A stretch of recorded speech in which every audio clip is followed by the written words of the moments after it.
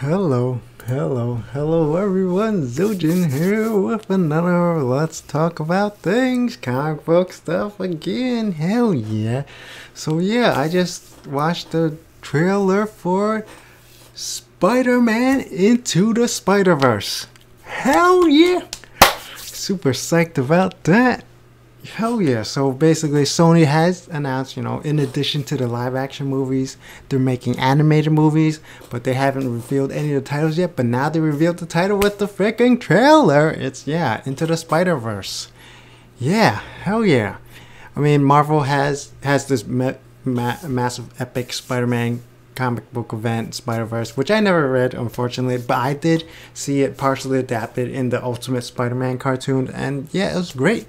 It had all sorts of characters, I mean, I'm just reading from Wikipedia, but yeah, it had Miles Morales, Miles Morales, the Ultimate Spider-Man, the real Ultimate Spider-Man, not to be confused with the cartoon Ultimate Spider-Man.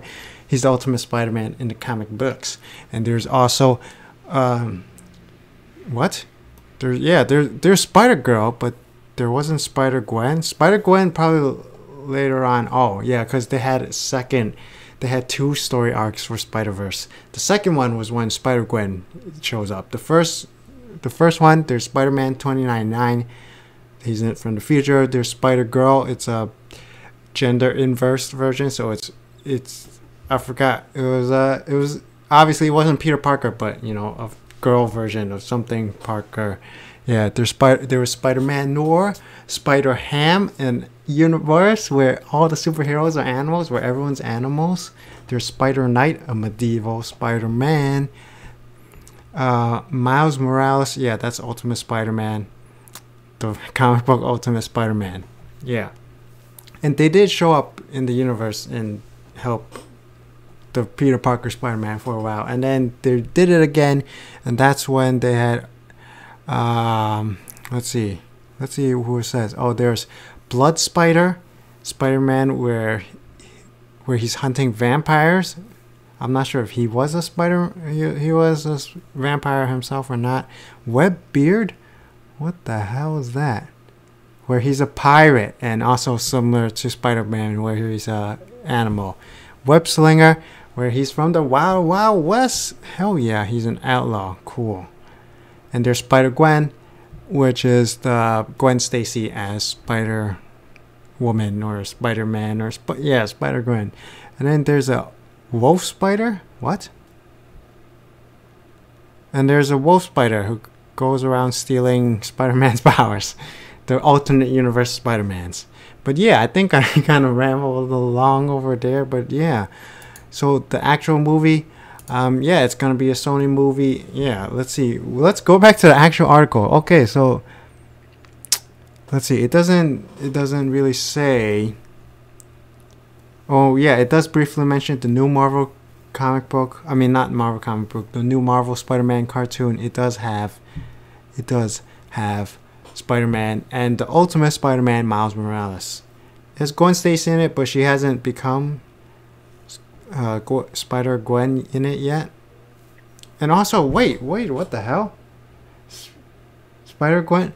But she's gonna be in that new Marvel Secret Warriors, Marvel Rising Secret Warriors. So I guess it's two different Gwen Stacys, because, interesting. What? Okay, interesting. They're both gonna have their own version of Spider-Gwen, but the Marvel version, the Marvel Studios version, the Disney version she's gonna be called Ghost Spider. It doesn't say if. Wait, let's see. It says okay, it's gonna be putting the focus on Miles Morales, and it doesn't say anything else, does it?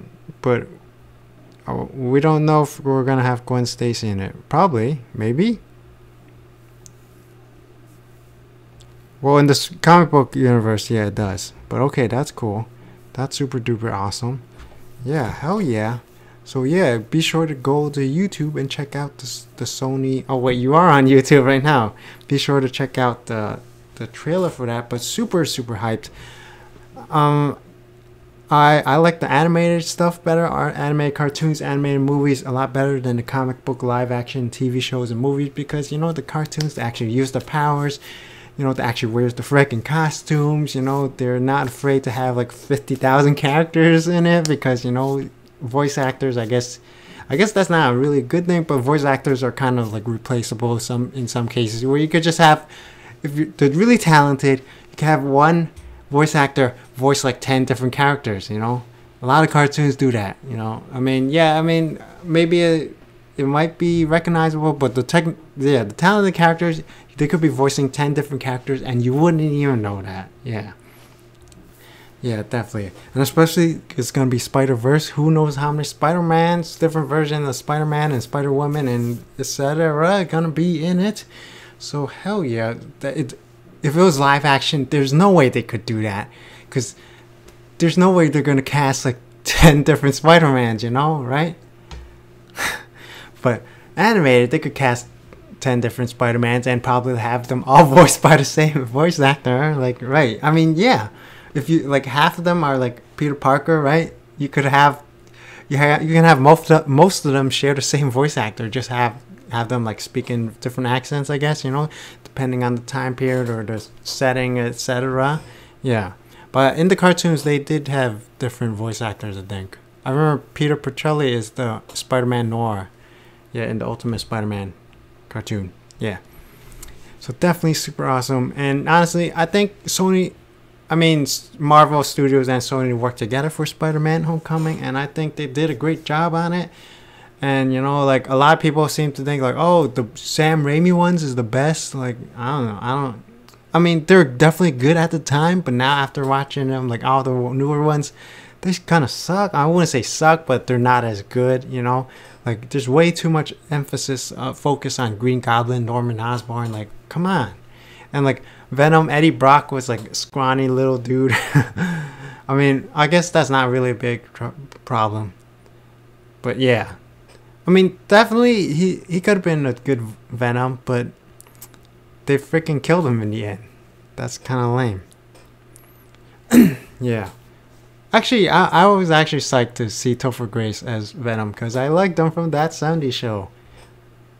I mean, it's not so much that he was bad at Venom, it's just that the movies treated the villains like garbage and just freaking killed them right away, and like they kind of all sucked. Did Sandman die? I mean, if I didn't mention it, spoilers for all things Marvel and Spider-Man. Like, all the villains freaking die at the end of the movie. It's kind of lame. No, I think Sandman lived. But Norman Osborn, Green Goblin, he died. I think Harry Osborn, he lived when he became the Green Goblin. And then Dr. Octavius, he died. Yeah, all the villains died. That's typical, I guess. But yeah. So hopefully, I wonder, yeah, I've never actually read Spider-Verse comic books, but I'm very curious to see it's gonna be all about. The adapted movie is probably not gonna be 100% accurate. None of these movies are. Like, I always feel like they're only like 10%, 5 to 10% accurate, but the animated ones are pretty fracking close, like 90% accurate. So have high hopes for this animated movie. Hell yeah. And you know, like, a lot of people been clamoring for Black Spider-Man, minority Spider-Man, diversity. Hell yeah. I mean, whole Spider-Man Homecoming had a whole slew of characters turned from white into different ethnic diverse backgrounds. So definitely awesome. But also then there's all those butthurt triggered neo-Nazi snowflakes who were like, oh my god, we're all supposed to be white. What is going on here? And then when people say like, oh, there's whitewashing in Hollywood, they're like, oh, that's not true. Racism is dead long ago, a bazillion years ago. Like, there's no more racism, discrimination. So which one is it? When you change the character's race from non-white to white, that's perfectly okay. But when you change it from white to non-white, that's like fucking destroying the character. Which one is it? You racist piece of garbage. Anyway. Yeah.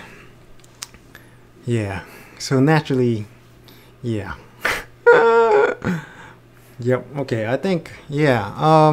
Yeah. So Spider-Verse. Oh yeah. Did I say the release date is gonna be coming out Christmas?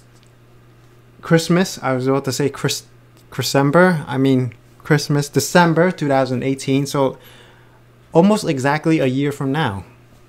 Wait, did it say Christmas? But yeah, I think, yes, I think it says Christmas, but whatever. It's basically next year.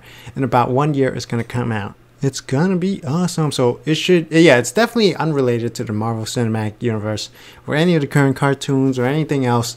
I doubt it'll tie in with the Marvel Rise. Yeah.